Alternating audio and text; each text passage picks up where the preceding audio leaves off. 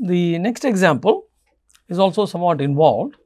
It consists of we have an apparatus here which is nothing but a piston cylinder apparatus, but with a membrane or a diaphragm or a partition in between. So, this partition is rigid, so it does not flex. It is rigid, very thin, and it does not store any thermal energy. Okay. So, there is no energy change. The energy change in the diaphragm may be neglected. So, it is rigid, which means that the volume of the compartment containing nitrogen remains constant throughout. So, the air is initially at 500 kPa, 473 Kelvin, and the nitrogen is at a higher pressure. Initial volumes are given. So, we now compress the air slowly until the final pressure of nitrogen is 1100 kilopascal. Okay. We are asked to calculate the work and heat interaction for the air, its final temperature. So, for nitrogen, the molecular weight is 28 and gamma again is 7/5. So, we can calculate CV for nitrogen and R for nitrogen. So, based on the given information, the mass of air may be evaluated from the equation of state to be 0.055 kilogram and the mass of nitrogen to be 0.107 kilogram. Okay. And as I already mentioned, nitrogen undergoes a constant volume process. So, we can evaluate the final pressure, the final temperature, since we already know the final pressure. The final pressure is given, volume is known. So, we can easily evaluate the final temperature to be 519 Kelvin. So, if I take the system to be air plus nitrogen plus partition, we can evaluate first law like this. Okay. Remember, the partition does not store any energy, there is no change in energy of the partition. So, delta E is equal to delta U of air plus delta U of nitrogen. Okay. So, this is equal to delta U of air plus delta U of nitrogen. Of course, the fact that we are neglecting the energy stored in the partition is not a major disadvantage, okay, or a limitation, because if properties of the partition are known, then we can easily include that in this expression as delta U partition.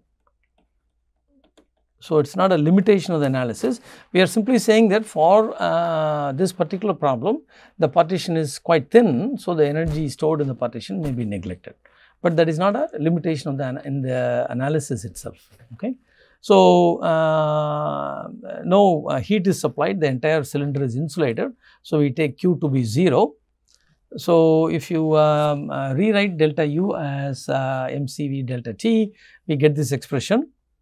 Now, if you substitute the numerical values, we get the work interaction for this system to be minus 5479. Okay, that is negative. So, an external agent is pushing the piston down, compressing the air. Okay. Now, work interaction for air itself is just minus 5479.61. All of it is actually work interaction for air, because the nitrogen is undergoing a constant volume process. So, the work interaction is 0. Now, if you apply first law to a system that contains the air alone, okay. So, notice that initially we took the system to be air plus nitrogen and we calculated the work interaction for the air. Now, we are going to take the air alone as the system and apply first law. Notice that if you take air alone as the system, there is displacement work for the air and there is also heat interaction between these two. No work interaction, because this part of the system boundary for air does not deform. Okay. No work interaction, but there is a heat interaction between the air and the nitrogen. As the air is compressed, it gets heated up and there is a transfer of heat across the partition. Okay. So, the partition is not given to be insulated, only the piston and the cylinder are given to be insulated. So, we apply first law to a system that contains the air alone. Delta E is equal to delta U and Q is not 0, W is also not 0. Okay. So, W is W. So, in fact, strictly speaking, we should have written this as Q minus W air. So, W air has already been calculated.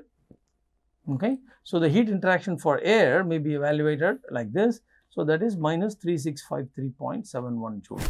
So, this is the amount of heat that is transferred to the nitrogen across the partition. course, we could also have obtained this by considering the nitrogen alone as a system. We could have, for instance, done this. So, for this system, work interaction is 0 because no part of the system boundary deforms, and there is a heat interaction from the air to the nitrogen across the partition. So, if you apply first law to nitrogen, we would have obtained delta E equal to delta U equal to Q minus W. W is also 0 in this case because the volume remains constant. So, we know the initial delta U for the nitrogen is this. So, we can evaluate Q for nitrogen as 3653.71. Okay, so this is Q for nitrogen is 3653.71. Okay, so Q for air is then the negative of this, which would be minus 3653.71, same as what we obtained before.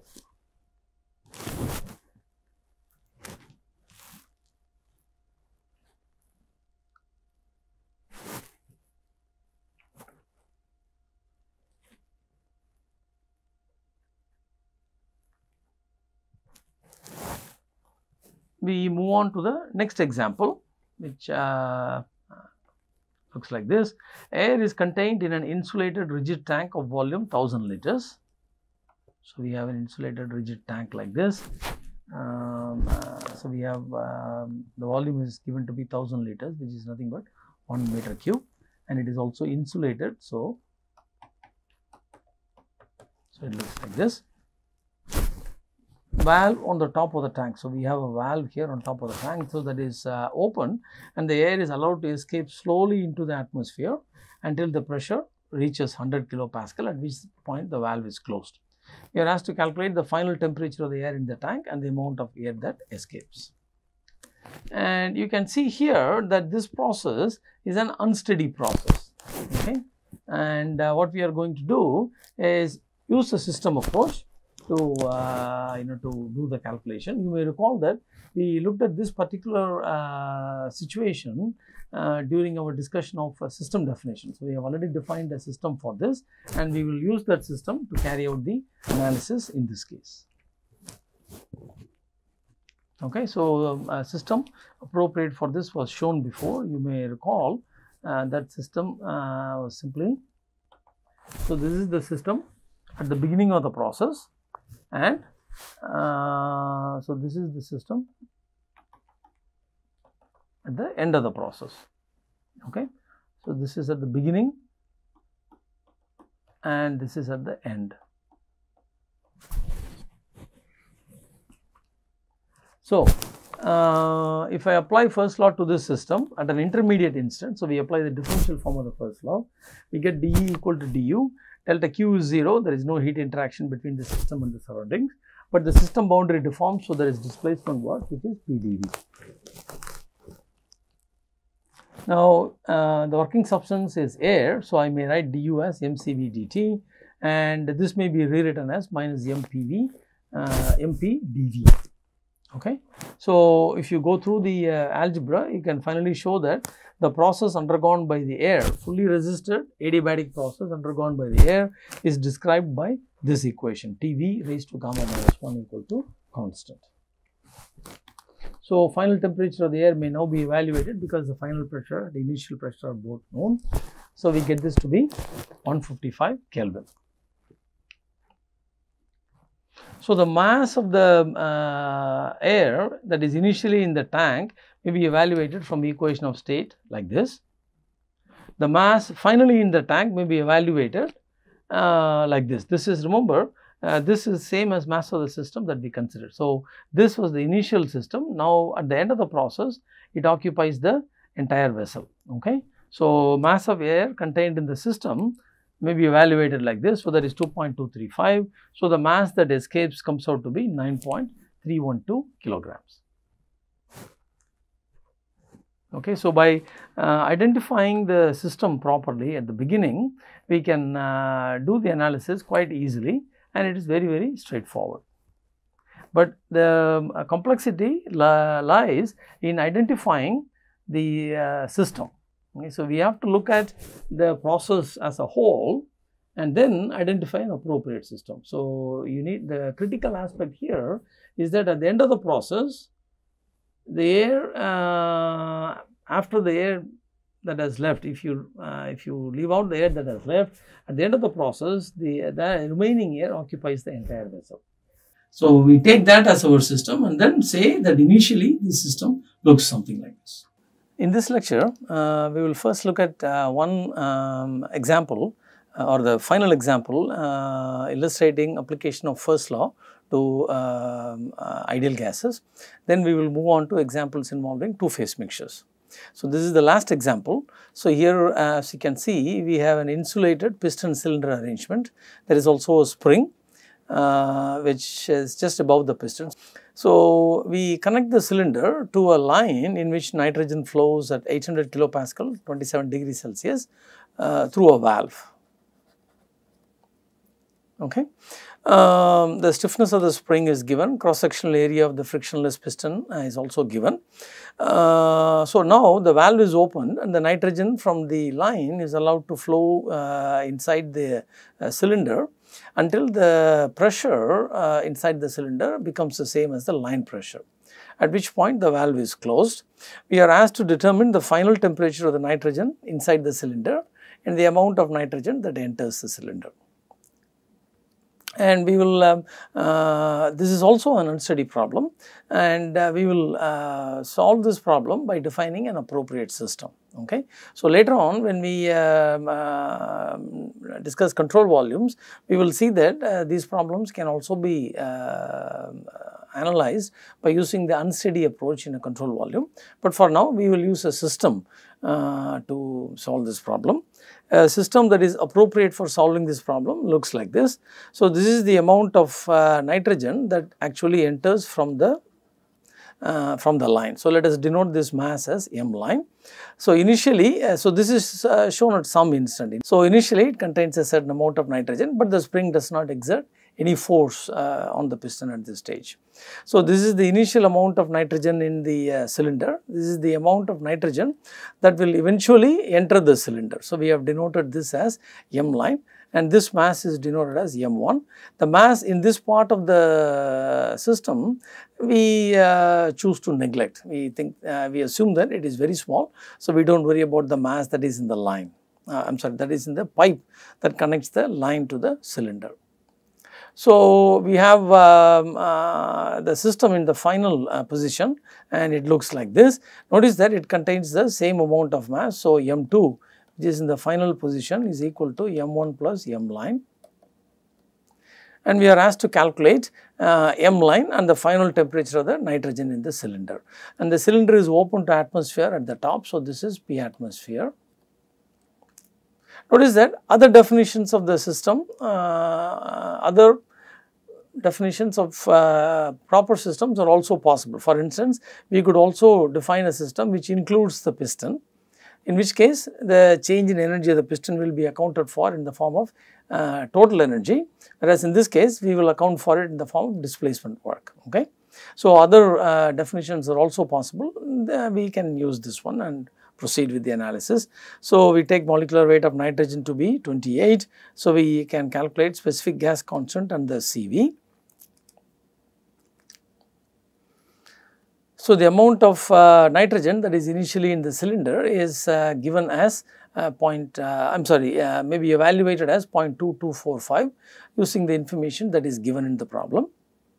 Now, if I look at the cylinder at any instant, let us say that so at any instant, so if I imagine any intermediate instant, the piston is located here. So, the spring is exerting a force on this. So, if I apply a force balance to the piston, we have pressure force from the nitrogen which is being exerted in the upward direction.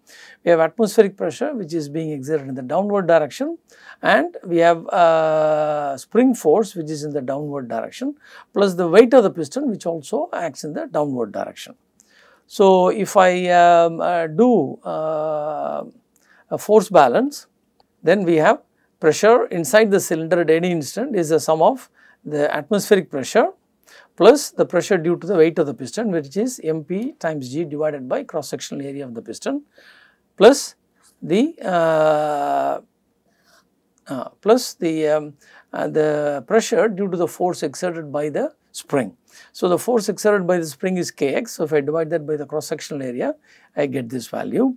If I rewrite x in terms of the volume of nitrogen in the cylinder, I can actually write it like this. Okay. Notice that this is volume of N2 in the cylinder.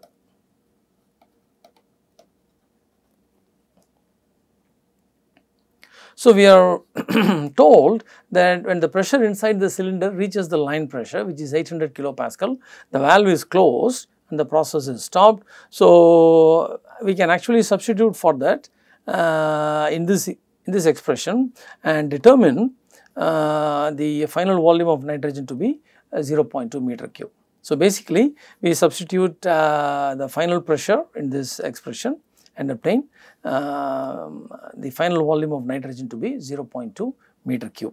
Okay. So, we have already defined all this, and at the final state, notice that the mass in the final state we already said is equal to m1 plus m line, because that is a system. So, we may apply equation of state to this state and write P2 V2 equal to mRT. This is how it looks. If we apply first law to the system, then we have delta E equal to delta U. Notice that our system does not enclose the piston, otherwise the delta E term would have become delta U plus potential energy change of piston. Since we have chosen not to include the piston, the total energy of the system is just internal energy. There is no change in potential energy, there is no change in kinetic energy. So, we may write delta E equal to delta U equal to Q minus W. Since the piston and cylinder are insulated, we take Q to be equal to 0, and delta U may be split into two pieces, delta U for this part of the system plus delta U for this part of the system, which is inside the cylinder. So, delta U for this part would be m line times CV times final minus initial plus this. Okay. So, if you look at this, so this is what we have written, m1 CV times T2 minus T1. So, this is the mass that is initially in the cylinder, and the change in internal energy of this mass may be written as this. This is the mass that is initially in the line, and the change in internal energy of this mass may be written as m line CV times T2 minus T line, and that is equal to the displacement work. No other form of work is present. So, this is just the displacement work, that is integral P dV. Okay. So, if we evaluate, notice that the displacement work as again may be written as a sum of two terms. One is a displacement work in this part of the system boundary. Remember, this part of the system boundary deforms and finally becomes 0, but that is at constant pressure equal to P line, and this part of the system boundary also deforms as the cylinder moves up. So, the displacement work term has two contributions, one is from the line, another one is from the cylinder. So, this is the contribution from the cylinder, this is the contribution from the line. So, final volume of that part of the system which is in the line is equal to 0. So, we can then write it like this, and since we know the pressure at any instant in terms of volume, we may actually go through and complete this integration, and this is what we finally get. This is W. So, if we substitute this expression for the displacement work back into this, we get the following expression finally. Okay. If you do this, rearrange the little bit of algebra, right. So, we get this. Now, we have also used equation 1 from above, which is this one here. So, we have used that also. And finally, we get an equation that looks like this. So, all the known quantities are on the right hand side. So, if you plug in the values, known values, you get m line to be 1.283 kilogram, and from equation 1 above we get the final temperature to be 357 Kelvin. Okay. So, the important things to remember in this particular problem is the definition of the system. Okay. So, we have already seen examples like this when we talked about system and how to define a proper system. So, notice that the definition of the system in this case is crucial. It makes the analysis somewhat simpler because things are very easy to identify. Delta U for the system we can easily see is composed of delta U for this part of the system plus delta U for this part of the system. Similarly, displacement work again is composed of two parts, one from here, one from there. This is at constant pressure, so it is easy to evaluate. This also we were able to evaluate in closed form because we were able to write the pressure at any instant in terms of the volume.